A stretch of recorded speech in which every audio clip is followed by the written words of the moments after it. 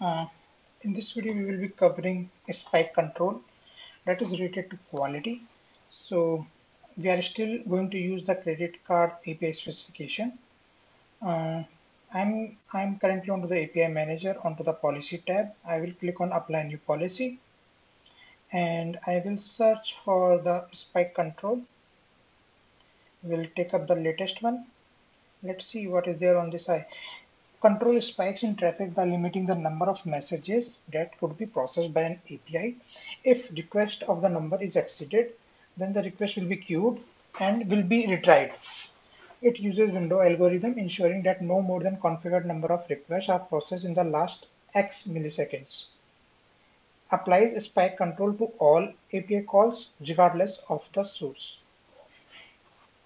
So having said that, I will click on this configure policy and I am expecting something like if it goes beyond the spike level or the traffic set, then it will give us an error like quota exceeded or something like that. Okay, so having said that, let's quickly jump to this maximum quota allowed per time window. So I will say 3.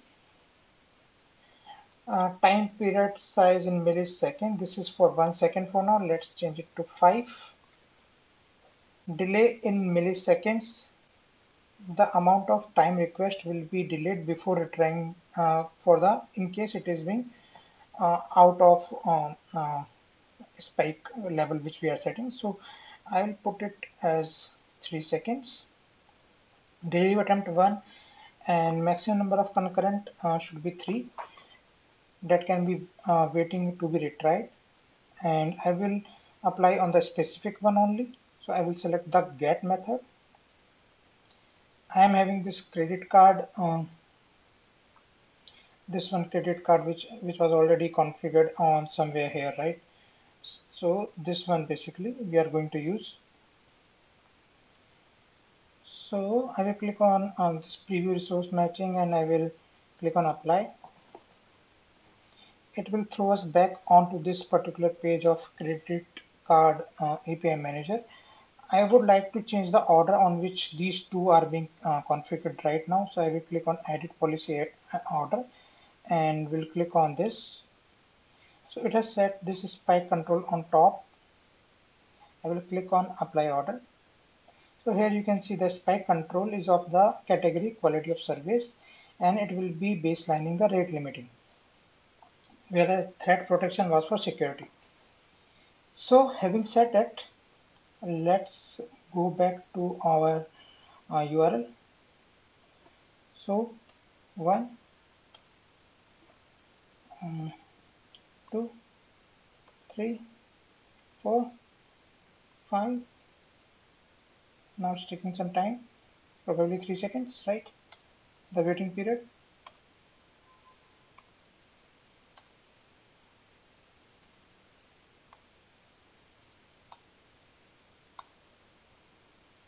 I just want to show that quota exceeded error should be coming up.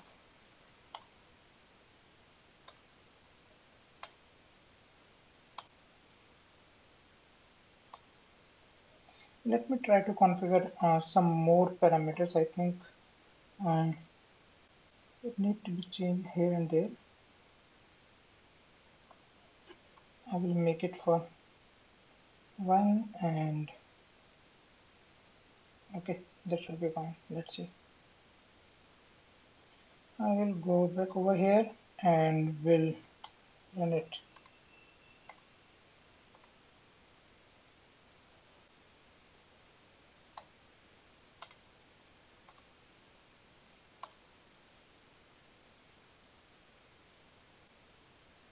Let me do this way as well. I will go to API Exchange and go to this credit card, get something 1, 2, 3. We'll change the select server to credit card app. 1, 2, 3, 4.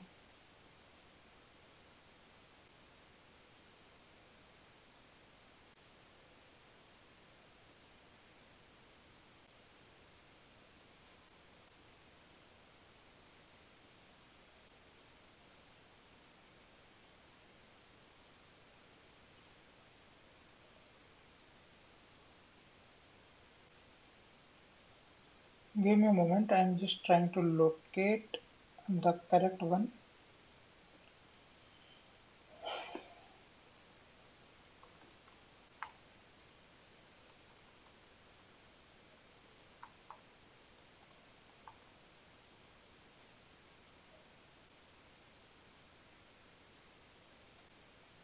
Uh, I need to remove this because I'm not going to use.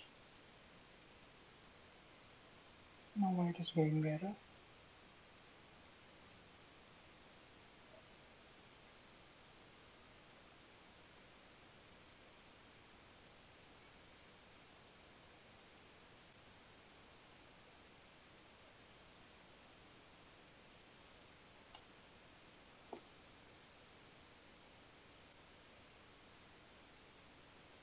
Yeah.